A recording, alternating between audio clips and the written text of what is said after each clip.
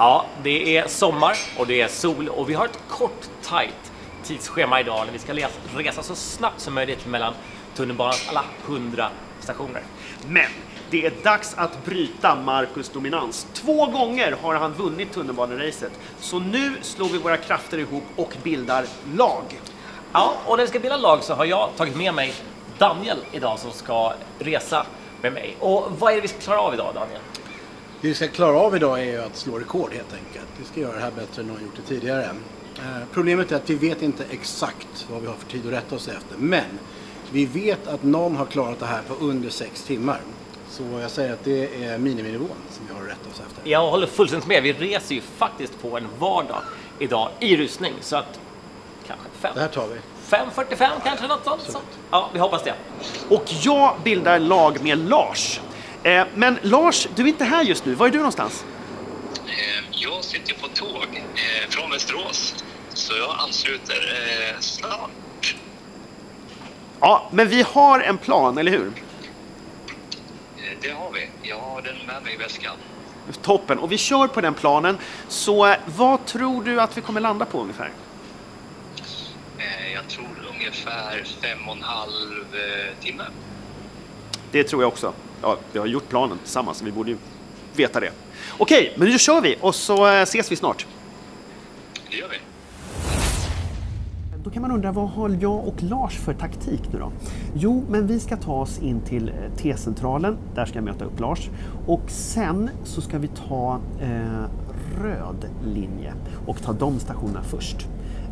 Och sen ska vi göra blåa linjen och sen göra en liten abrovink. Så ni får se. Ja, Daniel, vad har vi för taktik idag då? Så här tänker jag. Vi tar grön linje till T-centralen, hoppar av, byter, åker till Kungsträdgården bara. Språngmarsch därifrån till Norsborg och sen avverkar vi norrort med röd och sedan blå linje.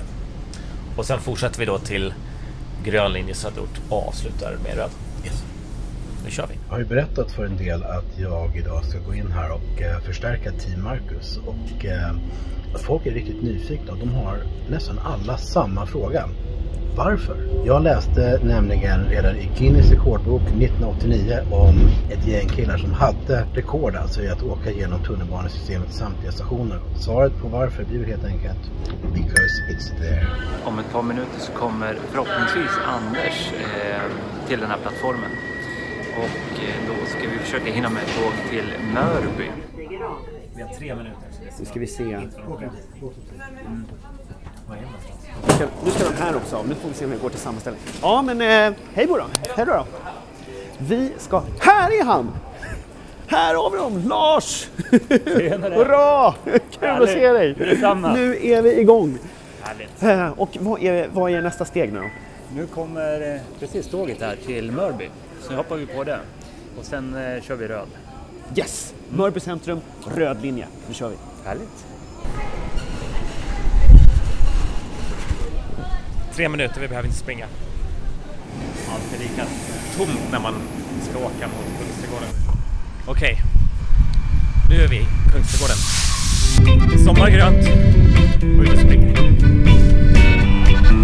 Slavo kring. Jag tror vi har. Ja, det ska ta problem. Det är 2-3 minuter kvar. Nu sitter vi här på tunnelbanan och då kan vi passa på att prata lite om taktiken. Har vi några flaskhalsar tror du? Vi har väl en vid Gamla stan på slutet som är ja, det är lite tajt där. Det är tajt. Det är 0 minuter tror jag. Ja. Den tror jag inte vi hinner, men vi ska försöka. Vi ska göra allt vi kan. Då är första etappen snart avklarad här. Jag ska vi se om vi behöver byta till mitt eller om det här vänder. Där står det. Nästa tåg.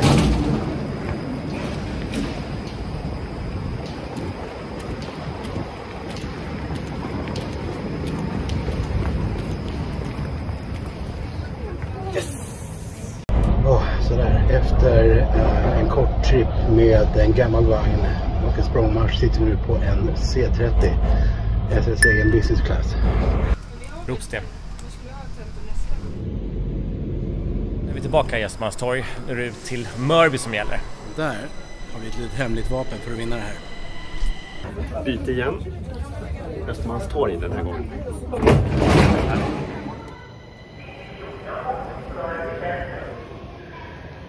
Vad gör ni här? Ja, vi tänkte åka tåg. Vad gör ni här? Det här är första gången det händer. Ska ni till Ropsten eller? Ja, vi hade tänkt det. Ja, vi ska till Mörgården. Det är ju dålig planering för vårt tåg kommer ju precis nu, men ert kommer ju om flera minuter. Ja, vi vinner i alla fall. Lycka till! De skulle till Ropsten. Det är ju fint så här års. Det var ju där nyss. Ja, visst, absolut. Och de har inte varit där.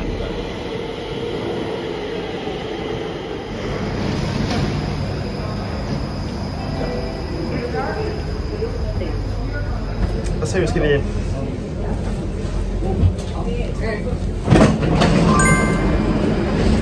Bästa av 26.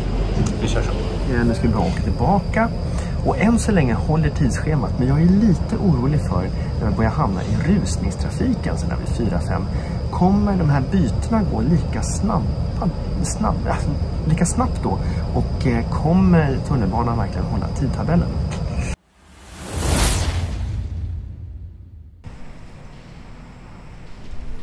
Det är lite udda att vi här längst ut på röd linje möts av en blue screen. Nu blir det buss vidare här. Den här bussen ska vi med. Ja, som de coola killarna vet så sitter vi ju längst bak i bussen. Och vad gör vi nu?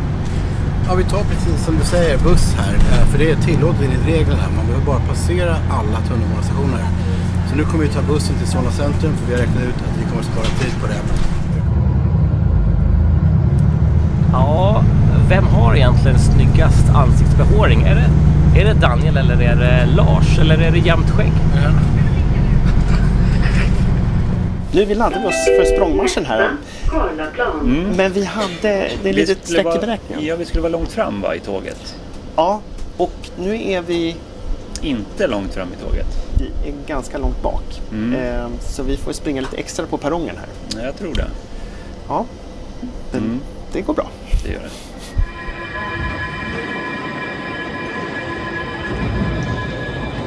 Marcus, som vanligt, lägg på lite actionmusik, snälla.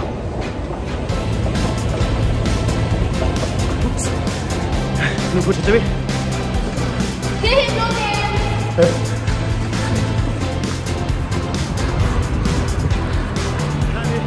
Ska jag ha hit rakt fram här? Okay.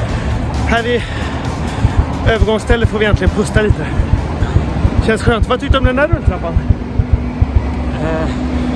Sådär. Vad händer nu? Uppenbarligen så var vi sena till Östermalmstorg.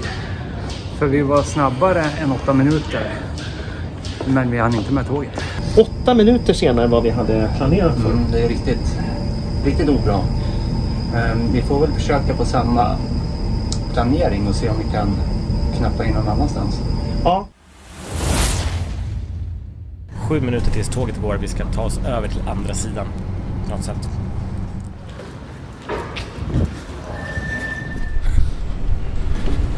Ja, det är lite kritiskt där. Nu är det 4 minuter ungefär till nästa tåg till Alla. I Alla, då ska vi med en buss till Hjulsta. Och missar man den så tror jag att det är kvartstrafik, om inte en 20 minuters trafik.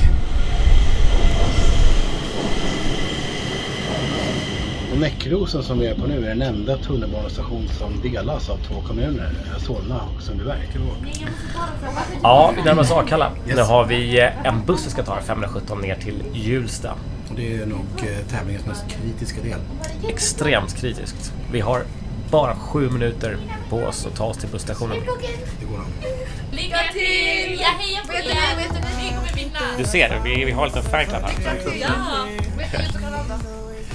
Vi fick inte fanclub här på tåget i Alla. Det är nog mer man kan säga om våra medtävlare. Jag tror inte, jag har inte hört om någonting sånt. Så det här är nog första gången som vi faktiskt får lite hurrarop i Bra stöd så här mitt i loppet. Ja, absolut.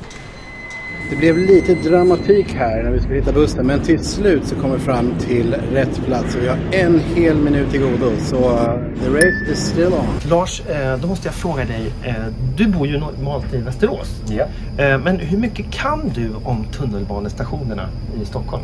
Jag tänkte jag skulle testa dig. Så att jag säger en omskrivning av en tunnelbanestation och så får du säga vilken tunnelbanestation det är som jag avser. Ja. Ja, vi börjar med Semperort.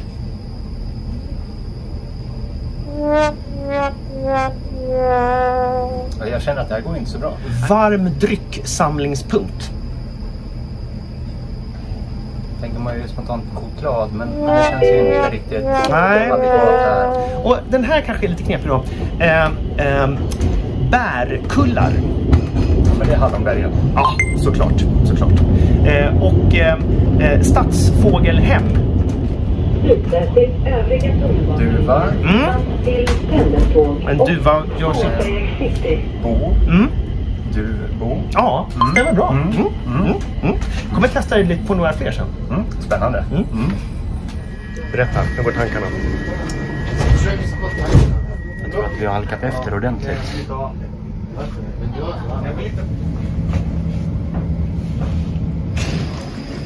Vi fick vänta 5 minuter på ett tåg. Men vi ligger mer än 5 minuter efter i planeringen. Så hur det gick till vet jag inte riktigt.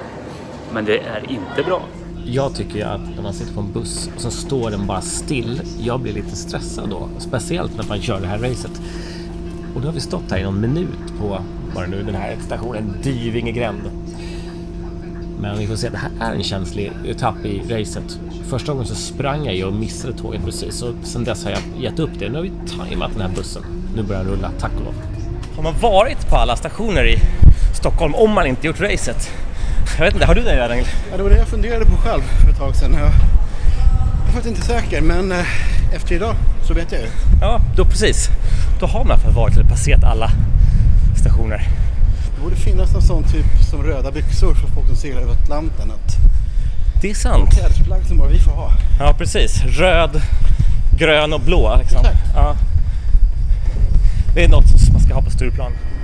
Det här med längsta rulltrappan här i Västra skogen. Någon skrev till mig och sa att vi planerar faktiskt en ännu längre rulltrappa när Nacka station in i som en 7-8 år. Så lite kul fakta. Får man åka den rulltrappan också. Det blir jäkligt spännande. Ja, nu när vi ska byta till grön linje då, Danjell, vad gör vi då? Det finns faktiskt en app för det. Det heter Rätt uppgång. Vi måste när vi ska från Ljusdal till T-centralen blå linje och sen så ska vi byta till grön röd linje. Då ska vi i mitten av tåget. Då har vi avverkat norrort och är på väg till söderort här nu till Hagsätra. Börjar man märka av att det är lite rusningstrafik här bakom oss. 2-1. Nu ska vi ner till Västra skogen och byta där och sen upp till Hjulsta. Vi har 2 minuter på oss på det här bytet. Det hoppas vi att vi hinner. Vi är lite osäkra på hur vi tar oss över för vi behöver nog byta plattform. Ska vi se vad? Jag tror på den sidan. Ja, den sidan. Ja. Nej, du har ju rätt. Det var den sidan. Okej, då kör vi.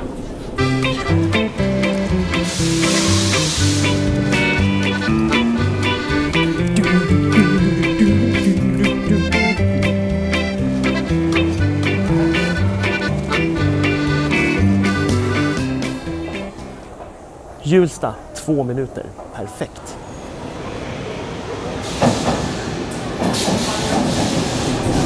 Vi ska se om vi kan plocka in några minuter på nästa byte som vi har, vår lilla specialare.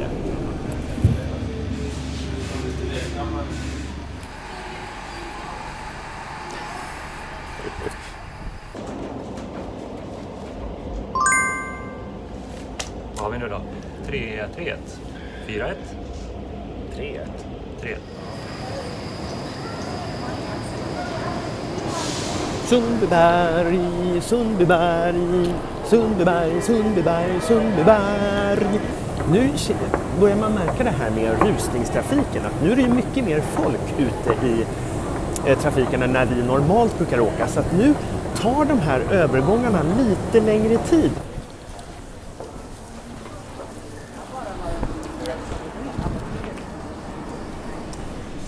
Ja, vi kommer precis till Enskede.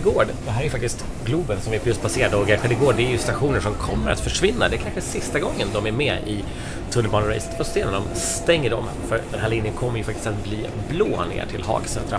Och då blir det också intressant att se på hur det kommer omforma dynamiken i Tunnelbaneracet när man får genomgående trafik blå linje och söderöver mot både Nacka och mot Hagsätra som sagt. Stureby, det är ju faktiskt den sista stationen på det som tidigare var spårväg. Hitut gick ju faktiskt spårvägen och sen så blev det ju tunnelbana nu när vi kommer till Bandhagen nästa station.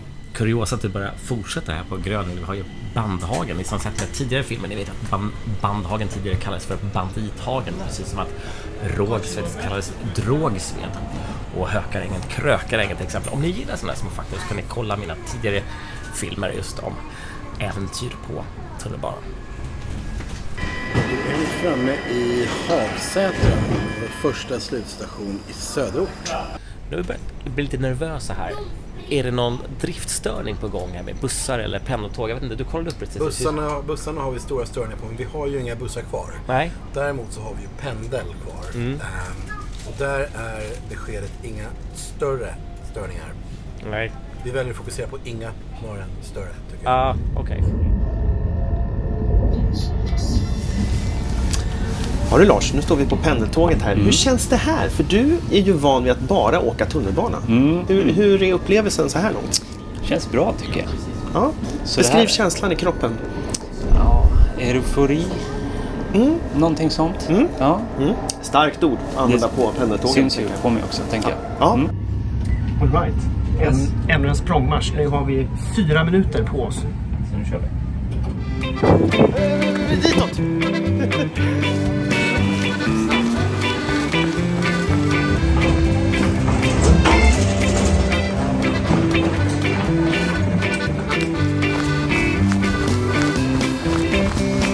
Första straffbackan. Hinner inte med den här gången heller. Synd!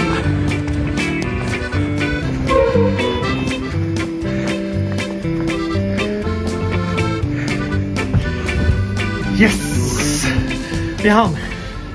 Vi som sprang och hann med tåget så bra. Vi satt på rätt tåg från början. Sen blev det svart på de skyltarna och på perrongen mitt emot så stod det Alvik. Nej, det stod Vällingby. En minut. Så vi hoppar på det. Och nu står det Vällingby 7 minuter på det här. Och det andra tåget åkte iväg precis på tidtabell. Så ännu en miss i planeringen här. Men det var ju inte vårt fel. Nej, det var SLs ibland lite otydliga information.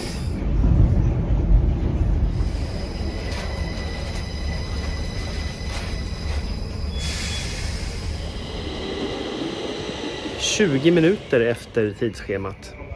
Det var ju kanske inte riktigt enligt planer. Det blir väldigt svårt att ta igen det här. Vi har inte så många stationer kvar. Nej, det var några tråkiga missar. Surt.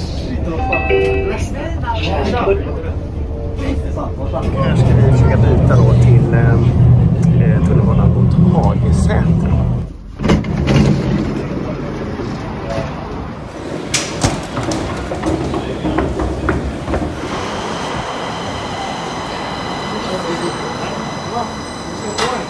Då ska vi se Hagsätra och sen ska vi tillbaka. Står det tåg inne, men vi får vänta tror jag 4 minuter. Så ingen brådska.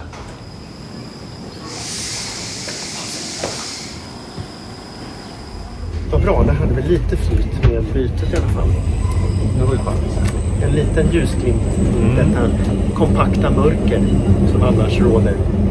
Vi ska nu inte ha några problem egentligen. 3 minuter tills tåget till Skarpnäck.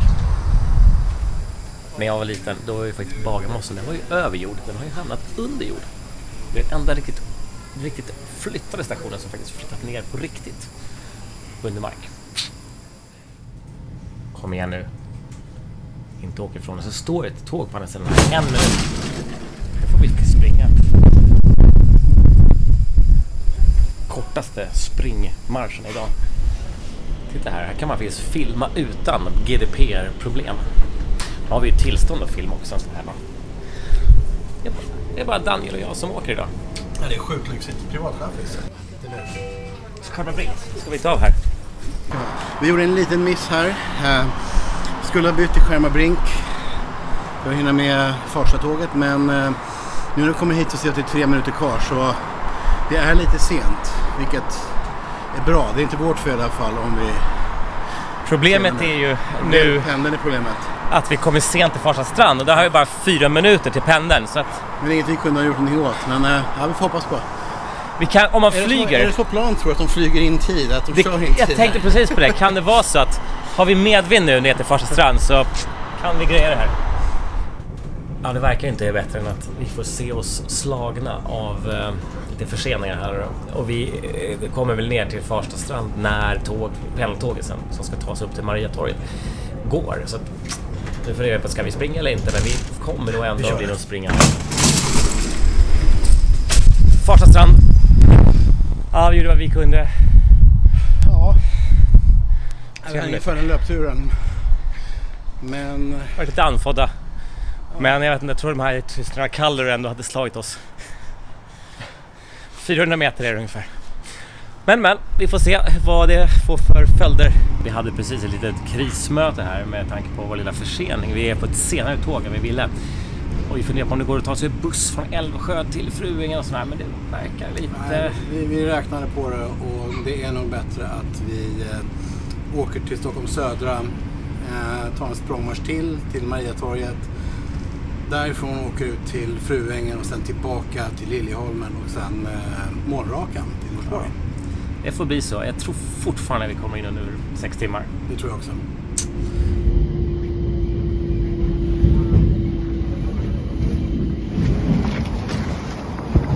Gamla stan, här ska vi byta och åka till Fruängen.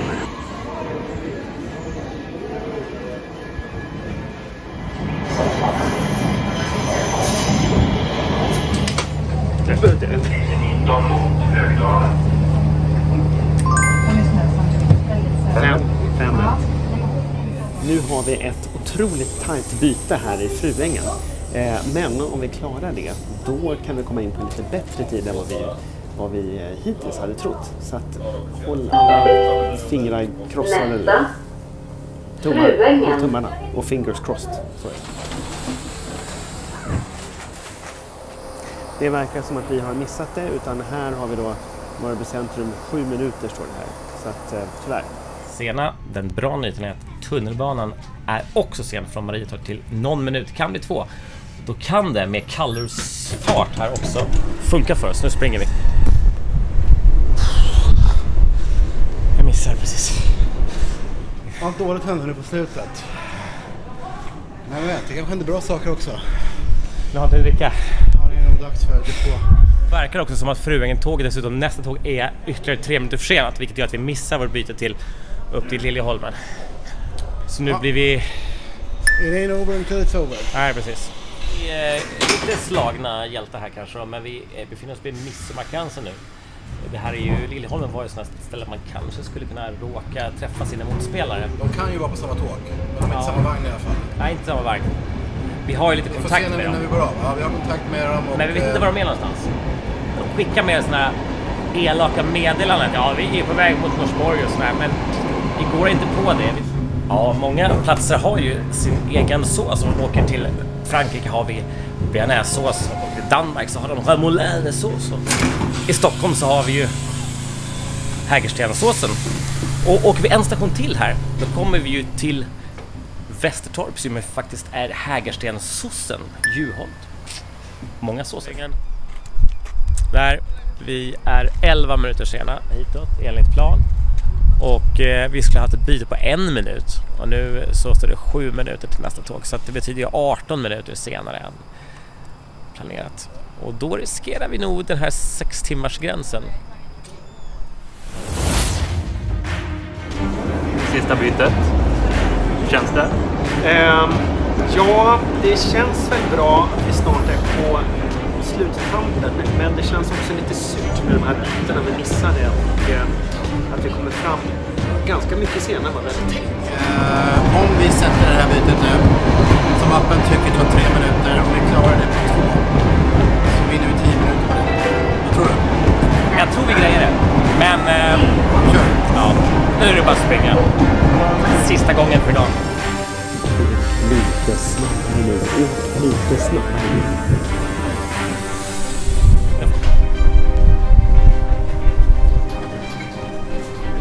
Tåget har i alla fall inte gått.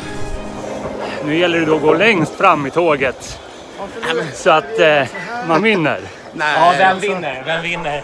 Ja, det här vart ju ganska antiklimaktiskt, men samtidigt roligt. ja. Antiklimaktiskt, men ja. Spännande, men då kom ni precis nu. Ja. Ja, från Fruängen. Men de var ju på samma tåg då. Ja. Visste ni om det? Vi misstänkte det. Ja, vi misstänkte det. Vi misstänkte också, men jag kollade ut, skulle ni komma springande? Jag kollade att tåget gick in. Var ni gick på någonstans? Gamla stan. Ja, då kollade jag igenom tåget för Mariatorget. Mariatorget. Ja. Pendel från första strand, eller? Ja, det var... Pendeln gick faktiskt som den skulle, men... Alltså vi hade ju kanontid på gång. Ja. Men den där lilla 3 minuters förseningen är dyr. Ja, nu passerar vi ju Fittja precis. Det är många som reagerar på att tycka att det här namnet låter lite konstigt. Och det är kanske det sämsta namnet av alla på en tunnelbanestation. Men då ska man komma ihåg att Fittja är ju faktiskt ett gammalt namn för fuktig ängsmark. Så det har ju ingenting att göra med...